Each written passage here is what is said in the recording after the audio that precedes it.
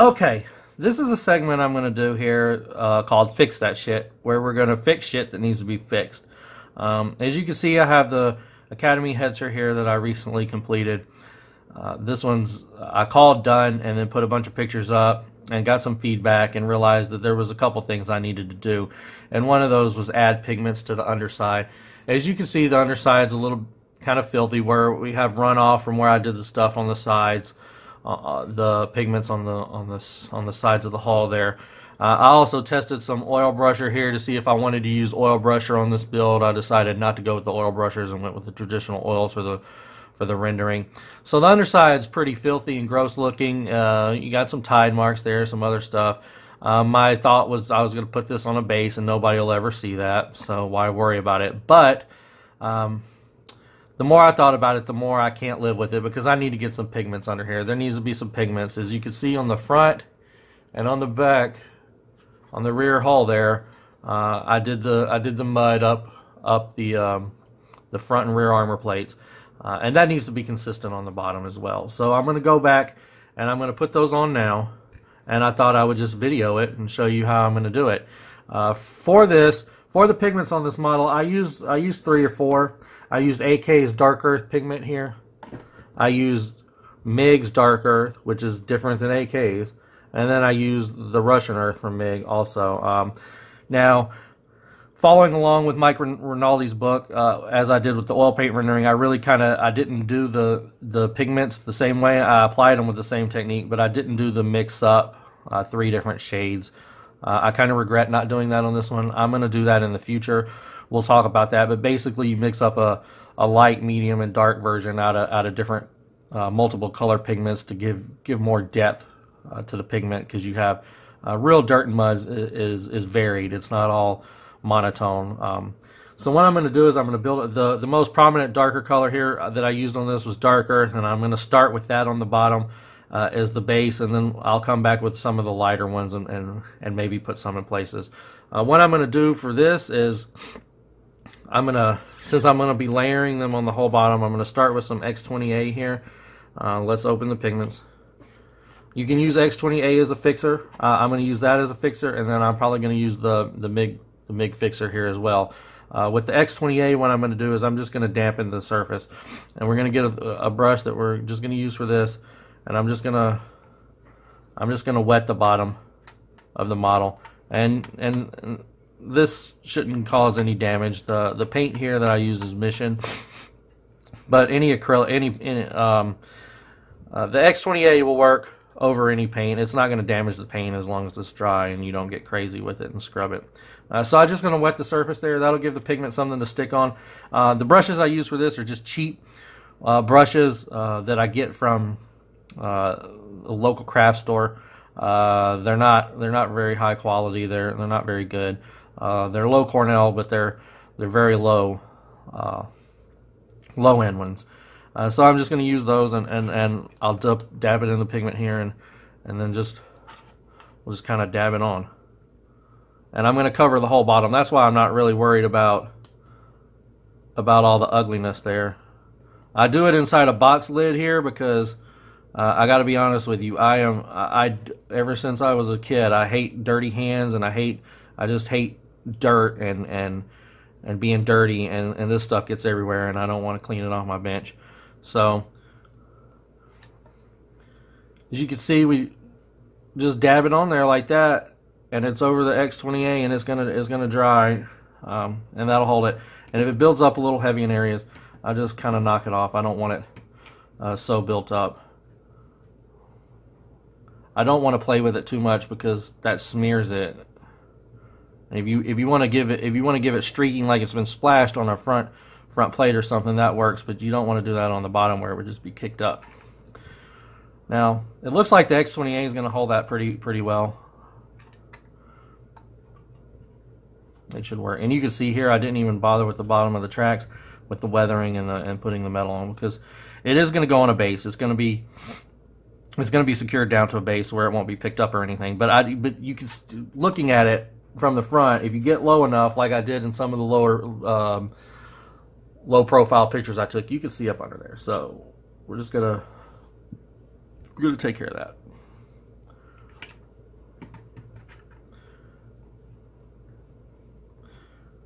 Okay, that looks good. I'm gonna come back here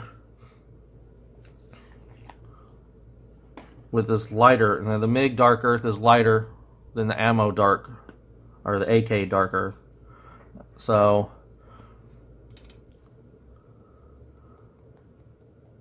you can see it's really hard to see the difference there in the shade, but there's a subtle difference.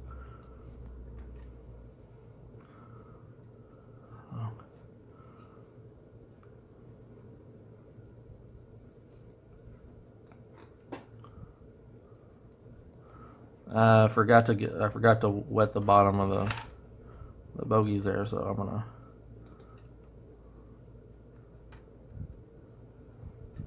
And you could stipple it in like that too if you want. It gives it more of a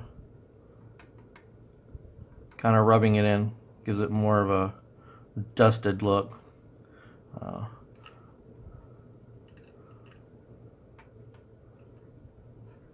And the great thing about the pigments is you can come back with washes, oils and washes, and do some other stuff, and we'll do that as well. I'll show you after we get these down.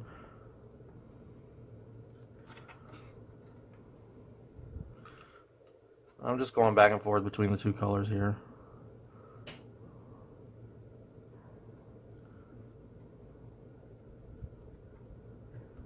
Nothing fancy. I just want to get them all in place, and then we're gonna set them down. I'm gonna open the Russian Earth, which is another color we'll add here. I'm gonna tap the brush off and try to get it a little clean over here, and it's a different shade. I'm gonna add it around the fronts here.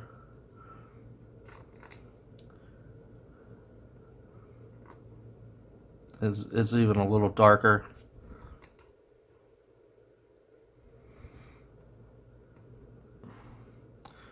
I'm not going to do it over the whole area, because when you look at it, when it's down on its tracks right side up, you can't see all the way under here. You can't see this no matter how hard you try. You can see the first about quarter or so. So just going to vary up the color here. There's no need to do it over the whole area. Okay, and there we go. Now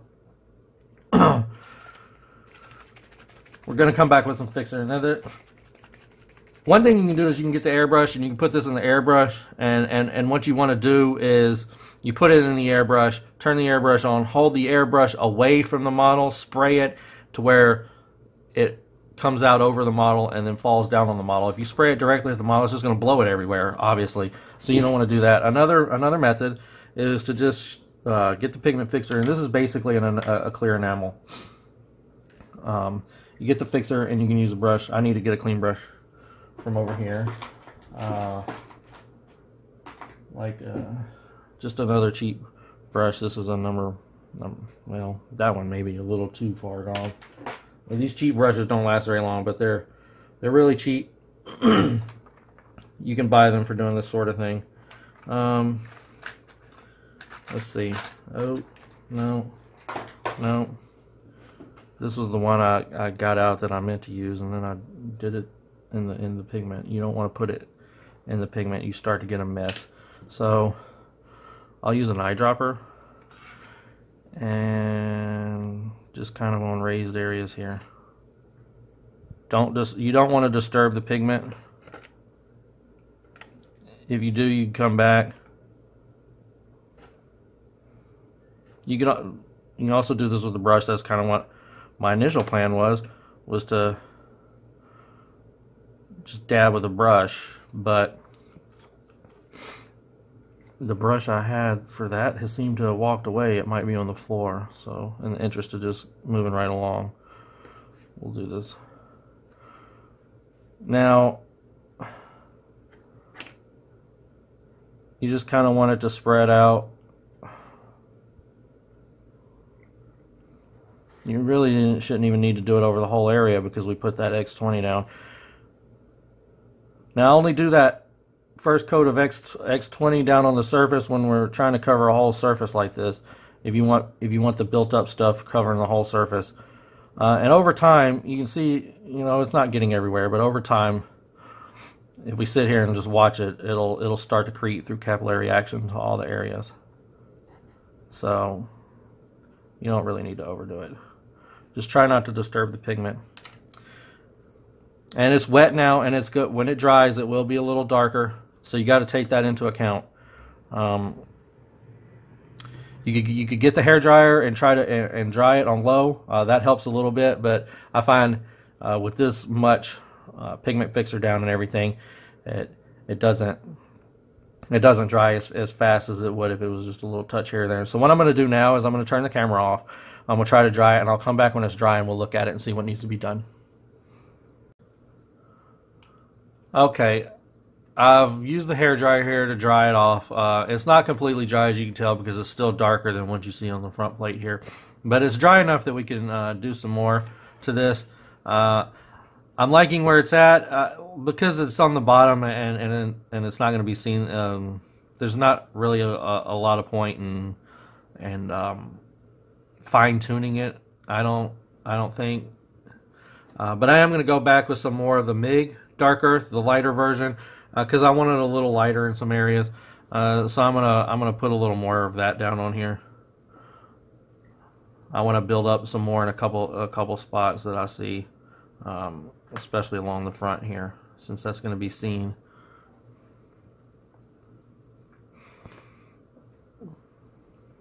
I need to get some more on this bogey here.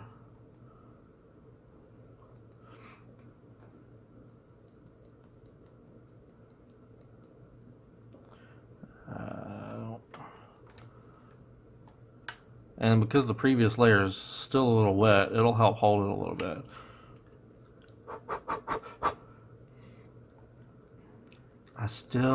This spot right here where it kind of ran off from the fixer. So I'm going to come back now and I'm going to use the X28 because it's a little thinner and it should dry a little faster than the pigment fixer. And just on that raised spot there, right on the edge there, because I got a good build up here. Just kind of touching it, letting it do its thing. Get some more on this bogey. Come on.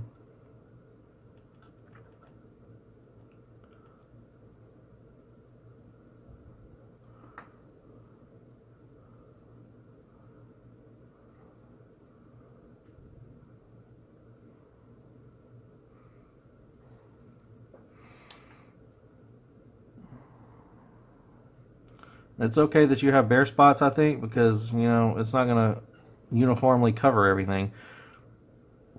Hopefully you can see with the three different colors that we've got some variety here that looks like different types of earth.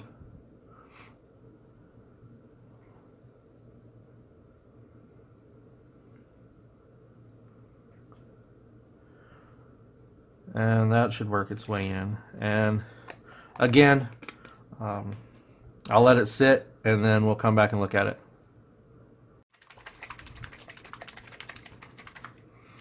Okay, we're back again. Second round of pigments are mostly dry. There's still a little bit of moisture there because it's still a little darker than it's going to turn out to be. What I wanted to do now was show you something that you could do, that you should do, to add a little interest. Now, I did this on the sides. I'm going to use this fresh engine oil by Ammo, and around the bogies here is somewhere that would leak oil, and you would have oil build up. And one powerful tool is to come back over pigments with a wash that I found, and I like this. I use it around the wheels and the bogies, so I'm going to use it here to show you a little bit of effect of some oil leakage building up in the dirt and stuff that builds up there. So we shake that up really good, and I get a brush. This stuff is fairly thick, so I might end up having to thin it actually. But you could just come around these areas where you might get oil leakage. And remember, don't be uniform here.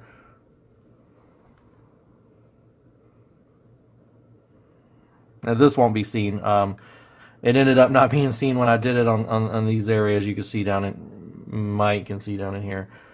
But it's a nice effect. You could do this with any color wash to represent any kind of fluid leaks or anything like that. I'll get down in here and do something down in here. These little things like this add great effect.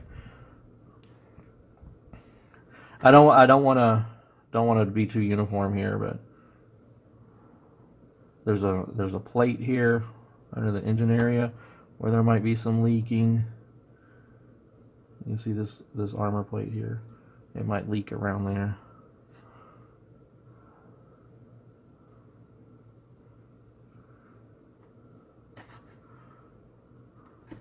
And there you have it. This is the engine oil. It'll dry with the oily sheen. I really like it. This is something you could do. You might want to use it on areas where it can be seen more. It adds a lot of interest. There you have it. We fixed that shit. It looks much better now. So if somebody comes in and looks from up under, they'll be able to see that the mud and dirt do carry over there. So thank you for watching. We'll see you next time. Don't forget to like and subscribe.